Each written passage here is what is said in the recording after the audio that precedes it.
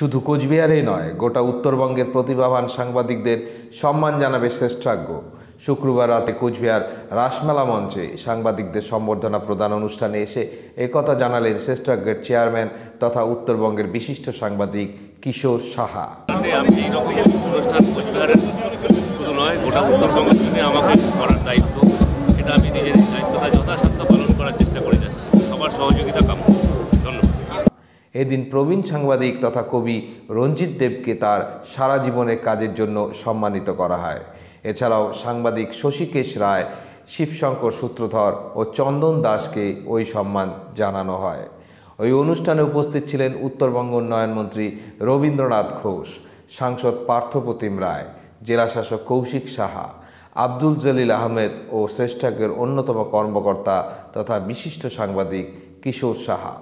রাসমেলার মঞ্চে এ ধরনের অনুষ্ঠান প্রথম হয় আপ্লুত উত্তরবঙ্গ উন্নয়ন মন্ত্রী রবীন্দ্রনাথ ঘোষ ও জেলাশাসক কৌশিক সাহা।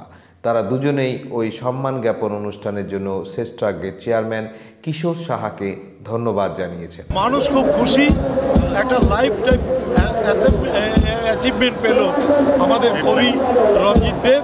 আমরা ভীষণ খুশি, সাংবাদিকরা তার কাজের স্বীকৃতি পেল এবং যারা প্রশ্ন উত্তর দিলেন তারাও কিন্তু স্বীকৃতি পেলেন। এটা আমরা খুব সবাই খুশি। আমরা কিশোরদের কাছে আমরা কৃতজ্ঞ। আজকে রাসমেলার মঞ্চ থেকে আমরা কিছু তরুণ সাংবাদিকদের উৎসাহ দিলাম। আজকে খুবই আনন্দের দিন, কারণ সাংবাদিকরাও এবং আমরা একই মঞ্চে আছি, একই সাথে হাতে হাত মিলিয়ে কাজ করছি। এর থেকে ভালো এবং এর থেকে আনন্দের দিন খুব কমই পেয়েছি আমি রাসমেলায়।